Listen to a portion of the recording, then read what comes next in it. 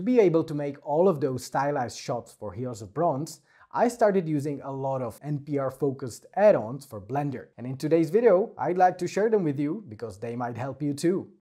The first thing you'll probably notice is the grass. It's surely one of the most striking elements of the new NPR style, and I was able to create this thanks to a tutorial from Tawan Sunflower, who not only has a great YouTube channel where you can follow along with creating some of these assets, but also he has a Gumroad full of free stuff, including the grass, the stylized clouds, and this wonderful paint system which allows you to create painterly textures directly in Blender.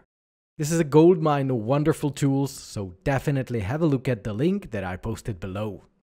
Next up, I absolutely love Addons by Ray, who offers libraries and tools similar to Tawan, but he also has these great trees, which I've used quite a lot in my shots. You can edit them with the simple GeoNodes menu so that they can even become shrubs and bushes. You can edit the branches and the leaves.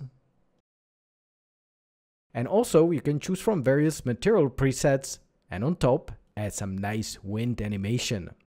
Definitely a lot to choose from at Ray's channel. He also has flowers, grass and clouds as well.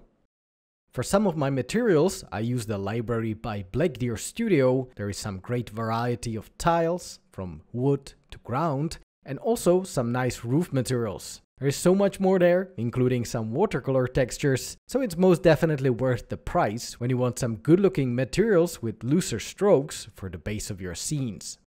Finally, a little bit different style. I use this library especially for my recent other project, which was the course Master Cinematic Storytelling in Blender, and there I relied heavily on this library of low poly stylized assets called Polynature Pack. They have a great selection of biotic and abiotic assets, everything from trees to grasses, rocks and cliffs, icy assets and underwater environments.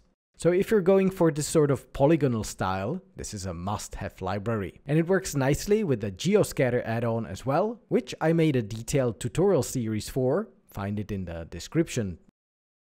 So there you go, these are the assets and libraries that I relied heavily upon when working on my latest Heroes of Bronze teaser. If you have some other recommendations, definitely let me know in the comments, and until next time, stay creative my friends, Martin out.